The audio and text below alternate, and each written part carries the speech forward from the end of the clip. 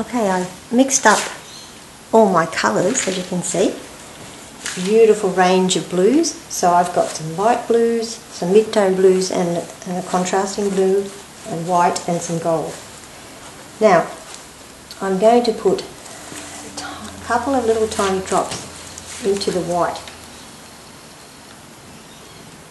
This is just 2 drops, that's silicone oil, and I'm going to mix that.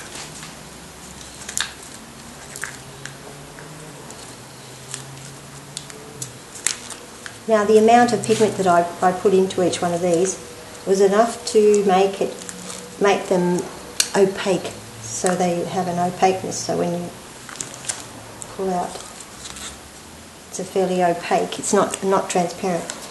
And with the gold, I didn't put a lot of gold pigment in, it's a little bit more transparent, so that will create a different effect. Alright, so now I'm ready to go. Actually, before I do, when I used the pure pigments, I actually had to mix them first with a little bit of acetone. One of them, I just wanted to see what would happen. One of them I mixed with a little bit of acetone before I put it in the resin, just to break the pigment up. Sometimes it doesn't mix in very well. This one didn't mix in very well, so for this one I put a little tiny bit of alcohol, 100% alcohol, before I put it into the resin, and that just I mixed it to like a paste, and so it mixed in better into the resin. Alright, I'm going to start with some of the dark blue.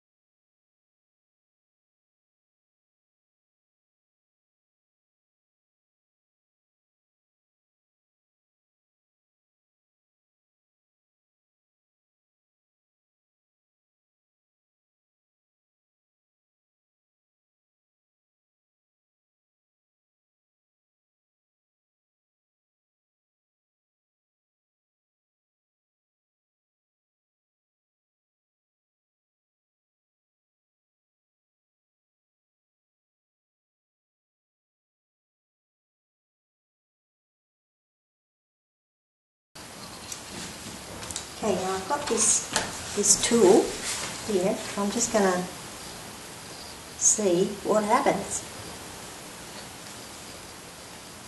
So if I go across this way,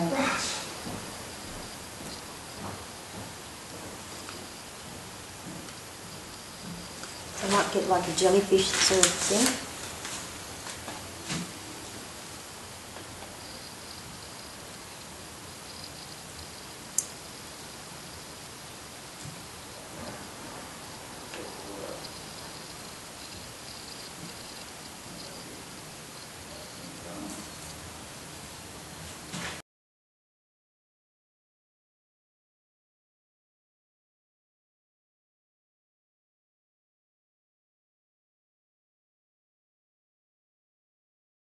And that's too wide.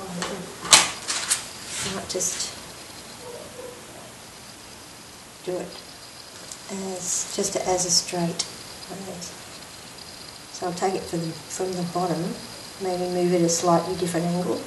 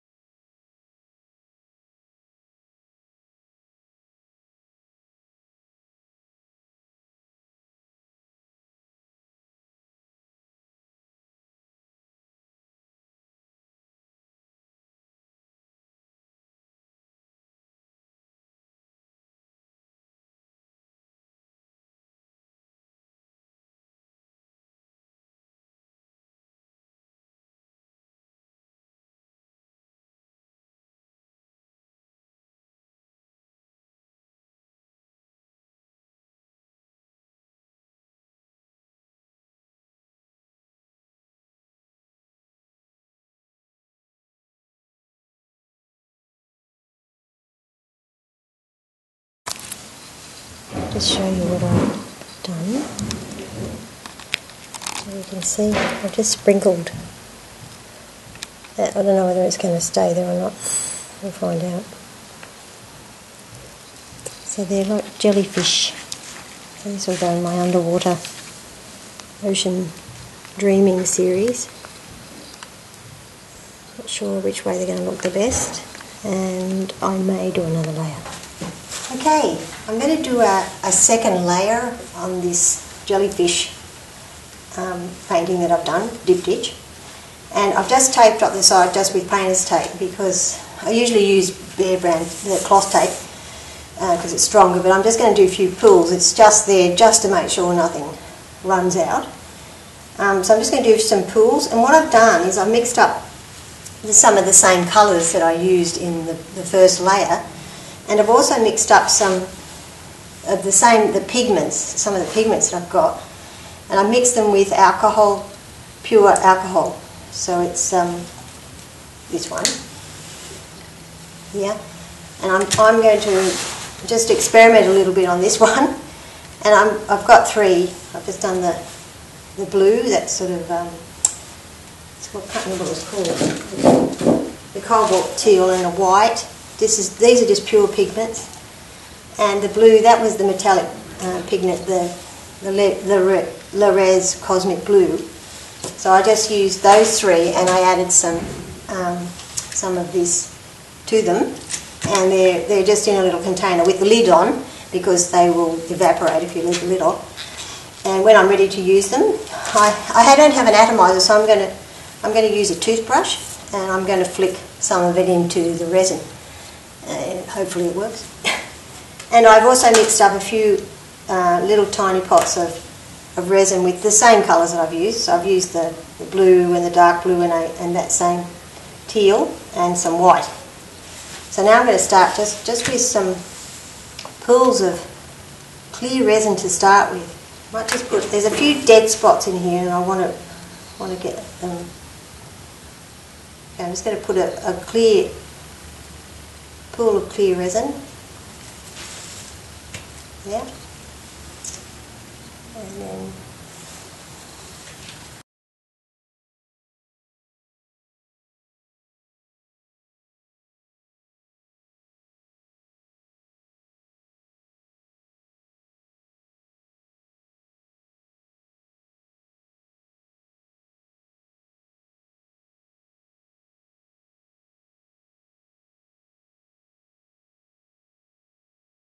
this is the white alcohol.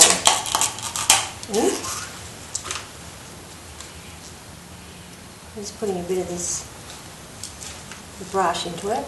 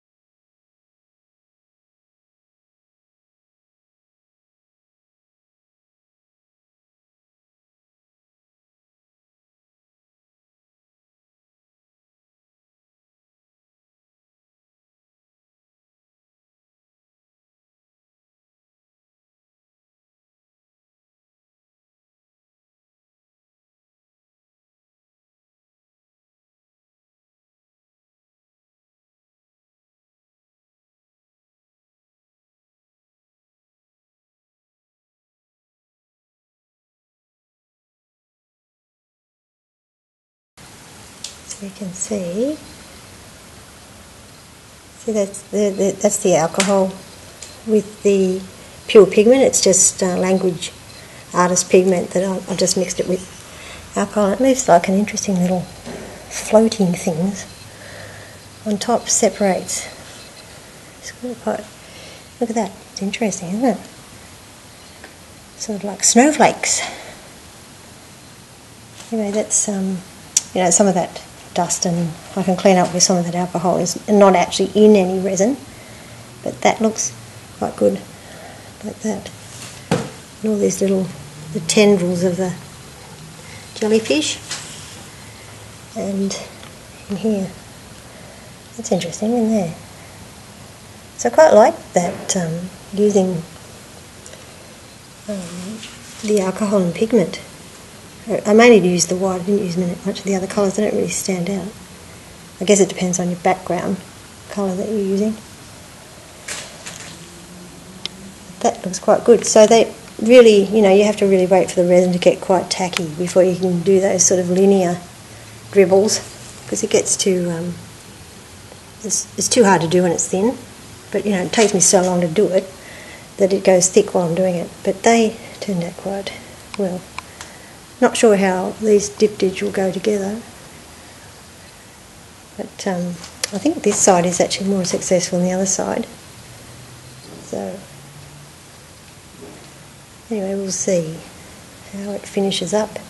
This is just one side of the diptych of my jellyfish painting, and I'm just not happy with the composition of this one. This one, the other one is working quite well, but this one isn't. So I'm going to just try and fix that up. This is an acrylic pour, so I've just used some flow titanium white, and I've mixed in some liquid text and a little bit of water, just so it's quite a thick pour. And I'm going to go around the area where I want to thin this out.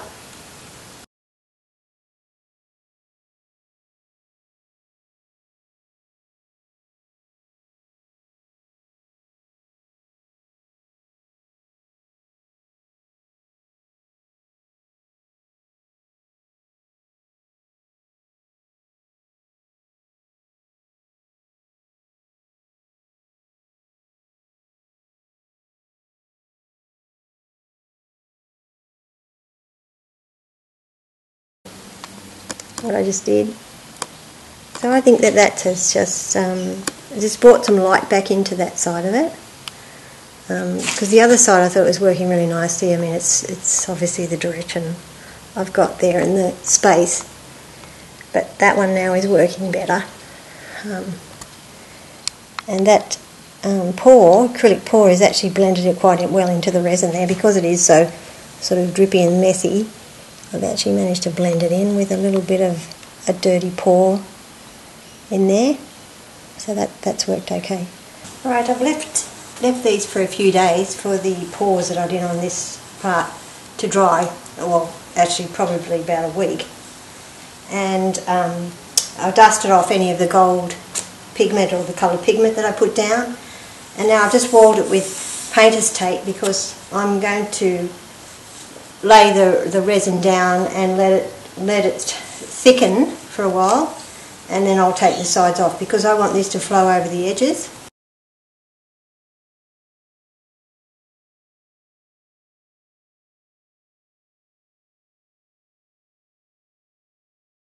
Alright, I've waited for an hour, and now I'm going to just pull off the tape.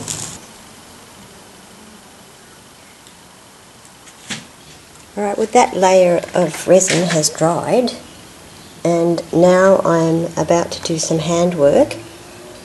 I'm just going to use some acrylic paints, and before I do though, I will be sand the surface lightly with some sandpaper, very fine sandpaper, and that will just give a little bit of a tooth to the surface for the hand painting.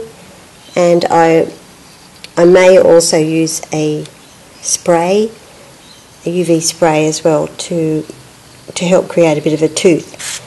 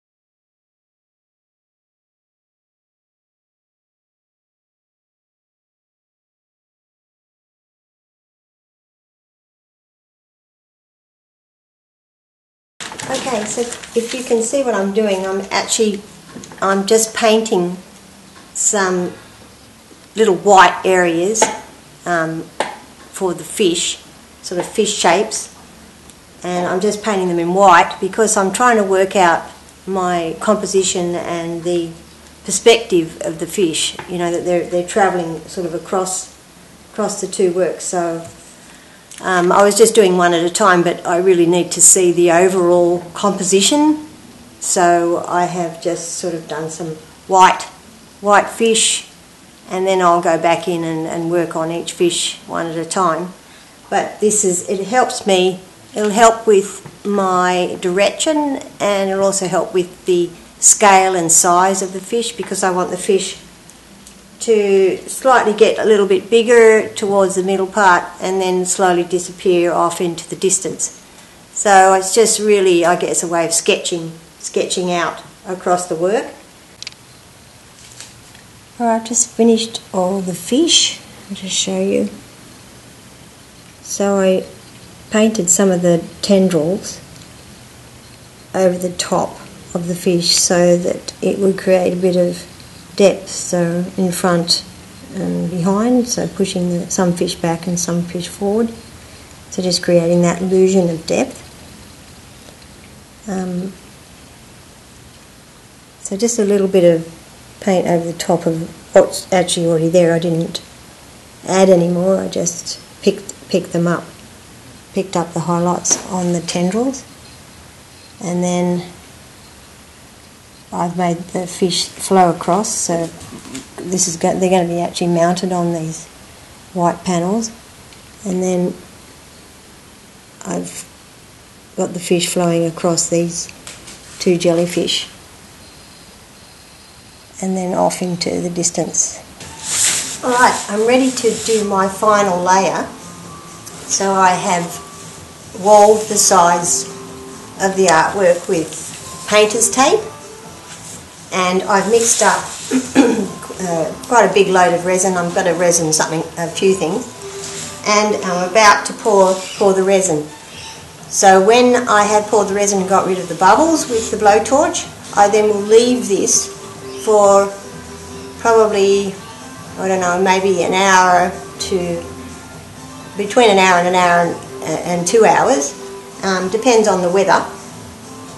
Sometimes it gets tacky quicker, sometimes slower. So I'll wait to see, and when an hour's up, I will take the tape off and let the clear resin flow down the sides. So I want to make sure I get a complete coverage, and I don't want any pits, and I don't want any areas where it has mist covering the resin, particularly the acrylic paint areas. Okay.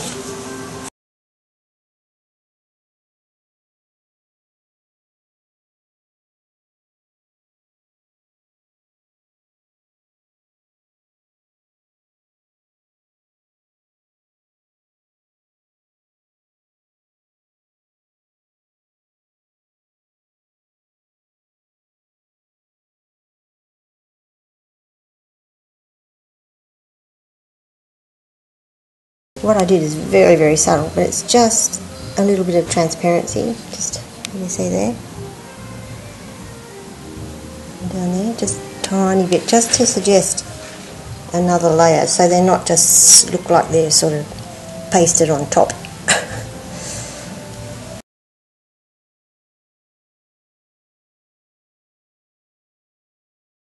Alright, I've waited for the final layer of resin to cure for at least a week. Sometimes I like to leave it longer than that before I even touch it, just to be sure that I don't mark it in any way. Now I've prepared these two backing boards. Now I've painted them on both sides. So I've painted them just with an undercoat on the back, and I've got an undercoat underneath, one layer or two layers of undercoat, and then I've got a couple of layers of a really good quality gloss white, and so I've done that to both of those backing boards. Now I've left this area in the middle here without any paint on it because I'm going to apply some liquid nails to the back of the tiles, and having a raw surface like that is the best adhesive technique for liquid nails, so it needs to go directly onto wood. Now what I've done is I've put some marks on the boards to show me where to place the artwork, so that I'm not trying to move it around after I put the liquid nails on.